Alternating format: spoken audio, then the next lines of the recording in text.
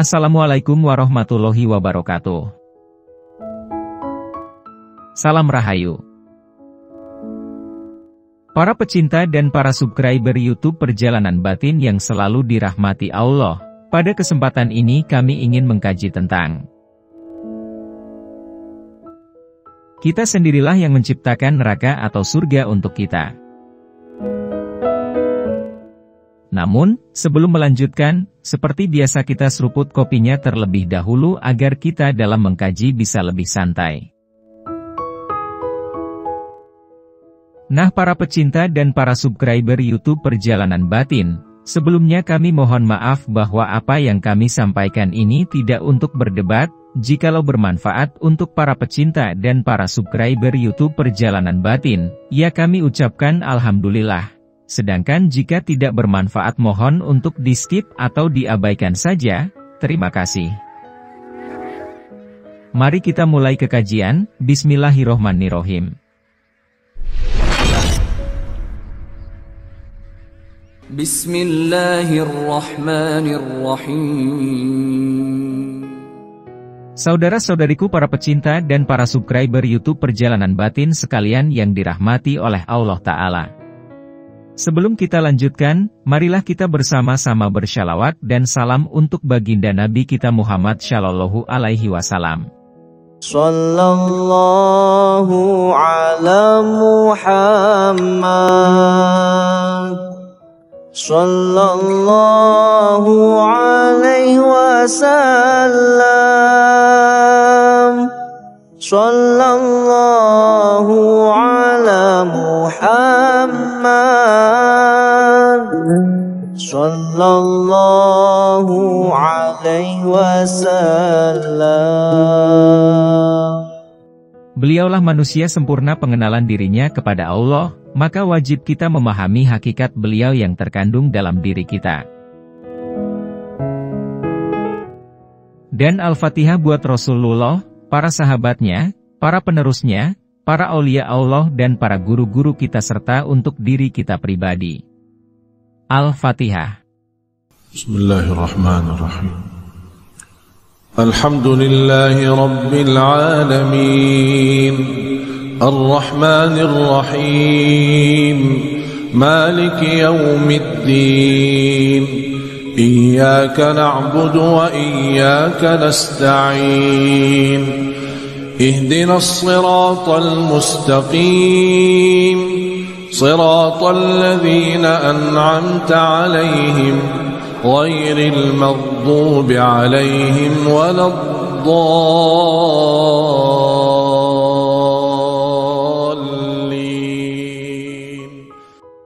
Amin amin ya Rabbal Alamin. Alhamdulillah. Baik. Kita masuk ke kajian ya. Para pecinta dan para subscriber YouTube Perjalanan Batin, sebenarnya apa yang kita lakukan, apa yang kita perbuat, itulah yang membuahkan takdir kita, al-qada wal qadar. Pena atau pulpennya ada di tangan kita sendiri, dan kita sendiri yang menulis bukti-bukti yang akan menjadi bahan pertimbangan pada hari pengadilan nanti. Keputusan terakhir akan dibuat berdasarkan tulisan kita ini. Allah akan membacanya dan berkata, inilah takdirmu. Kami akan membuatnya sebagai takdir bagimu. Pada keadaan-keadaan tertentu, ketika kita merasa begitu berat menyingkirkan hal tertentu, dan ketika kita merasa itu di luar kemampuan kita, kita akan berkata, inilah takdirku. Jika ada seseorang yang sakit, kita akan mencoba segala macam jenis pengobatan padanya, dan ketika itu tidak berhasil kita akan mengatakan, pasti ini sudah takdirnya. Sebenarnya Tuhan pun seperti itu ketika memberikan putusan terakhirnya, ketika Dia mengatakan, itulah nasibnya. Dia telah memberikan segalanya pada kita. Dia sudah menurunkan pada kita ke-99 sifatnya, dan hanya satu saja yang Dia simpan untuk dirinya. Dia mengatakan, telah aku berikan segala-galanya pada manusia, tapi manusia tidak memahami dan malah datang padaku dengan membawa beban-beban neraka. Maka itulah yang akan aku jadikan sebagai nasibnya. Maka dia akan berkata lagi, kembalilah dengan semua yang kau bawa padaku. Itu akan menjadi milikmu. Para pecinta dan para subscriber YouTube Perjalanan Batin yang selalu dirahmati Allah. Kita sendirilah yang menciptakan neraka atau surga untuk kita. Apapun dari diri kita yang kita tumbuhkan akan menjadi milik kita, dan hasil berupa keuntungan ataupun bencana, kita sendirilah yang mengusahakannya. Apakah kita harus mengambil neraka bagian demi bagian, kemudian mencoba untuk menghancurkannya? Tidak. Dorong itu semua dari jalan kita, dan teruslah berjalan. Tidak perlu kita mencoba untuk menghancurkannya, majulah terus saja. Jika ada seekor anjing yang datang mencoba menggigit kita, kita menghindar dan berjalanlah terus. Buat apa kita berhenti dan menggigit balik anjing itu? Sama seperti itu, jika ada setan mengikuti kita, katakan padanya untuk pergi, dan tetaplah berjalan. Jangan membuang-buang waktu dengannya. Dia hanya akan berteriak-teriak sebentar, tapi kemudian akan pergi. Dosa pun akan mengikuti kita sebentar, tapi jika kita tidak melihat ke belakang, maka ia pun akan pergi. Mereka akan berkata, ini bukan tempat kita, lalu pergi. Akan ada banyak hal yang mengikuti kita selama waktu tertentu. Jika kita melihat ke belakang dan tersenyum lebar-lebar lalu menjadi senang karena kedatangan mereka, maka mereka akan terus mengganggu kita. Tapi jika kita tidak menghiraukan mereka, mereka akan pergi sambil berkata, gagal. Manusia ini mengalahkanku. Aku tidak dapat memasukinya. Para pecinta dan para subscriber YouTube Perjalanan Batin yang selalu dirahmati Allah. Seperti pelacur yang menari-nari untuk menangkap pandangan mata pria, seperti itu pula cara mereka mencuri perhatian kita. Mereka berdandan, menari, dan menangkap perhatian kita. Tapi jika kita langsung berpaling, jika kita punya iman, keyakinan dan tekad pada Allah yang satu dan terus berjalan, mereka tidak akan mendekati kita. Mereka akan menjaga jarak. Tetapi, mereka akan mengikuti kita sebentar, tapi nanti mereka akan pergi meninggalkan kita. Mereka hanya tertarik pada pikiran dan sifat-sifat tertentu yang buruk pada diri kita. Jika pada suatu saat mereka mencoba untuk mengikatkan diri pada sifat-sifat buruk kita, maka buanglah sifat buruk itu dan teruslah berjalan, maka mereka tidak akan mampu mempengaruhi kita. Mereka akan menjanjikan segalanya, emas, perak, wanita, istana, dan sebagainya. Mereka akan menggoda, lihatlah ini. Lihatlah itu.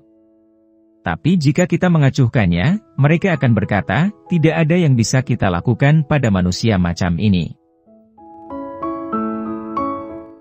Jika kita justru menyambut mereka, tersenyum dan memeluknya, dan merasa senang karenanya, maka mereka akan terus mengikatkan dirinya pada kita. Tapi jika kita halau mereka, mereka akan pergi. Jika ada anjing yang akan menggigit kita, teruslah berjalan. Kita tidak perlu berhenti untuk mencoba menggigitnya balik, karena dia justru akan benar-benar menggigit kita. Jika kita mencoba menakutinya, ia akan menggigit kita. Jika kita mengambil tongkat atau batu, ia tetap akan menggigit kita juga. Oleh karena itu, kita harus berdiri diam dan katakan padanya, hai anjing, untuk apa kau terus mengikutiku? Aku tidak pernah menyakitimu. Pergilah, dan lakukan apa yang sudah menjadi tugasmu. Maka anjing akan pergi dan kita bisa terus berjalan. Kita harus melakukan hal yang sama setiap kali ada sesuatu yang menangkap kita. Katakanlah, tidak, aku tidak akan tertarik. Tidak ada gunanya kau mengikutiku, dan kita berjalanlah terus. Tidak perlu merasa takut. Jika kita tatap mereka tanpa rasa takut dan mengatakan, pergilah, maka mereka pun akan pergi. Para pecinta dan para subscriber YouTube Perjalanan Batin yang selalu dirahmati Allah, kita sendirilah yang menyiapkan surga atau neraka untuk kita kelak. Takdir kita ditulis oleh tangan kita sendiri, dan kelak kita yang akan memberikannya pada Tuhan, dan barulah setelah itu Dia akan menilainya dan memberikan putusan akhir. Dia berikan pada kita 99 sifatnya, dan berkata, ini menjadi takdirmu. Pergilah dan laksanakan apa yang harus kau kerjakan dengan ke-99 sifat ini, kemudian kembalilah. Jika dengan ini kau mengumpulkan kebaikan, maka engkau mengusahakan surga. Tapi jika kejahatan yang kau kumpulkan, maka kau mengusahakan neraka. Apapun yang engkau bawa kembali kelak, itu akan menjadi dasar putusan terakhirmu. Aku sendiri yang akan menjadikan keputusan itu sebagai penyempurna takdirmu. Aku serahkan keputusan akhir itu pada tanganmu, al-qodo wal qodar. Pergilah, selesaikan takdirmu, dan kembalilah. Hasil akhir yang kau peroleh akan menjadi qodo dan qodarmu. Jika kita tidak menyadari ini, dan malah menyiapkan neraka bagi kita sendiri, maka Allah pun tidak akan menyiapkan surga. Allah tidak pernah mengatakan, apapun yang pernah aku berikan padamu merupakan takdirmu. Allah akan senantiasa merubah takdir kita berdasarkan niat dan perbuatan kita. Setiap saat kita minta dimaafkan, Allah akan memaafkan saat itu juga. Setiap saat kita menyesal dan pemahaman diri kita bertambah, Allah akan memaafkan kita. Seiring dengan kebutuhan kita padanya yang meningkat setahap demi setahap, Allah akan terus menghadiahkan pada kita hal-hal seperti ini. Jika Allah telah menetapkan takdir bagi kita terlebih dahulu, tentu Allah tidak akan terus-menerus memberikan maaf seperti ini. Allah telah memberikan kita kemampuan untuk bertaubat, dan Allah telah memberikan kita ampunannya. Karena Allah telah memberikan pada kita keduanya, kesalahan sekaligus obatnya, maka tentu Allah akan mengampuni setiap kali kita memintanya.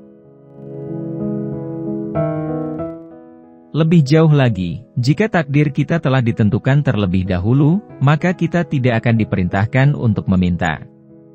Kemampuan meminta dan memohon telah dipersiapkannya khusus untuk kita, maka tidak ada yang namanya telah ditakdirkan terlebih dahulu.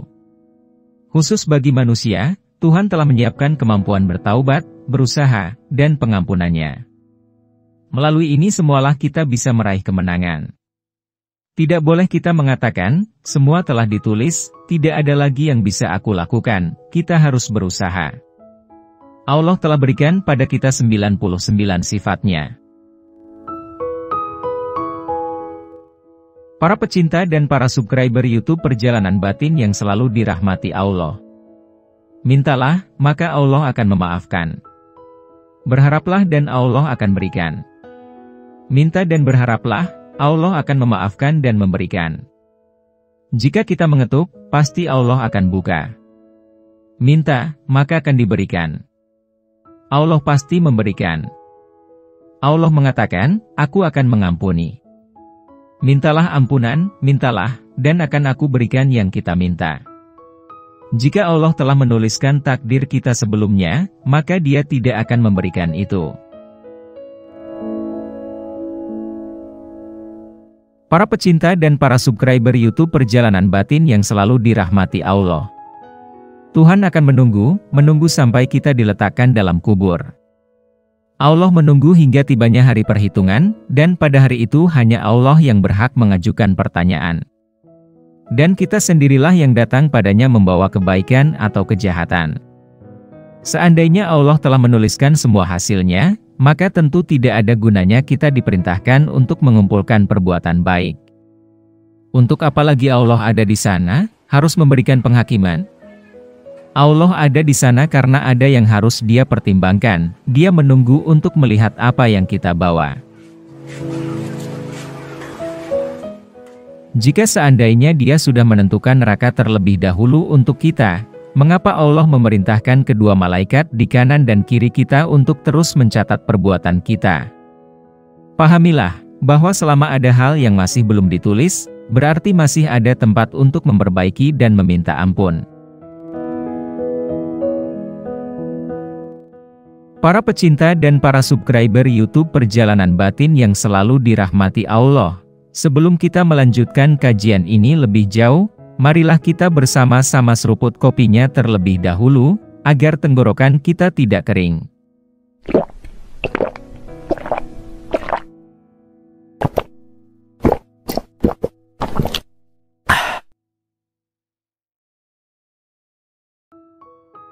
Alhamdulillah. Baik.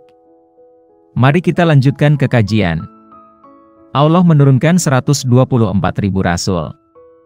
Jika semua telah ditetapkannya sejak awal, untuk apa Allah mengirimkan 124.000 rasul?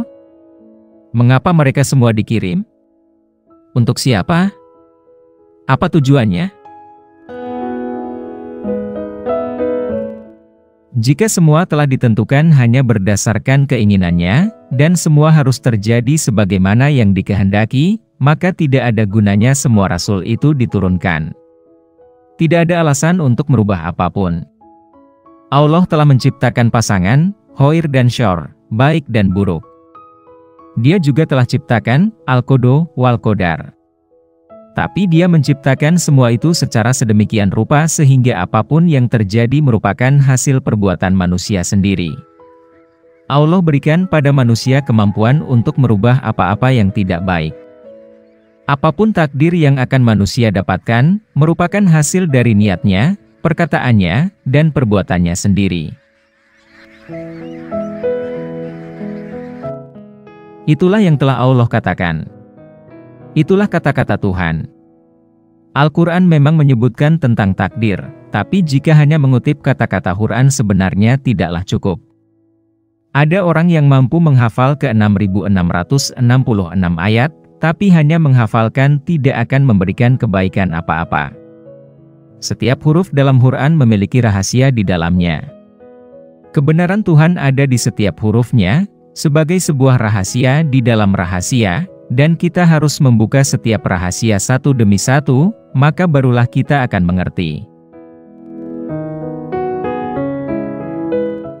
Tapi merupakan hal yang mustahil untuk memahami isi Quran seluruhnya. Sampai kapanpun, bagaimanapun perubahan yang terjadi di dunia ini, Quran akan senantiasa ada, demikian pula rahasia-rahasia yang ada di dalamnya. Dan di dalam rahasia itu, masih ada rahasia lagi. Quran mengandung hukum-hukum dan kata-kata Tuhan. Musim mungkin berubah, dunia mungkin berubah, tapi Tuhan dan kata-katanya tidak akan berubah-ubah.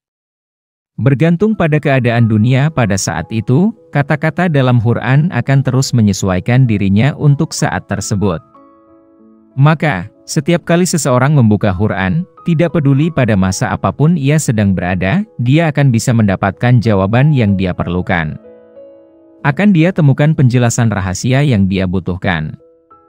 Tergantung pada tingkatan di mana dia berada ketika seseorang membuka Quran, dia akan menemukan qada wal qadar yang paling sesuai bagi kondisinya, demikian pula semua takdir dan nasibnya.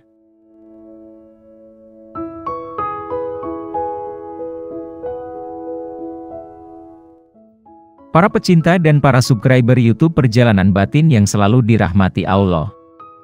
Kiranya cukup sekian dulu, silahkan ikuti kajian-kajian kami selanjutnya di waktu dan jam yang sama, dengan cara klik subscribe dan juga loncengnya, agar Anda selalu mendapatkan notifikasi jika channel YouTube ini mengupload video kajian terbaru.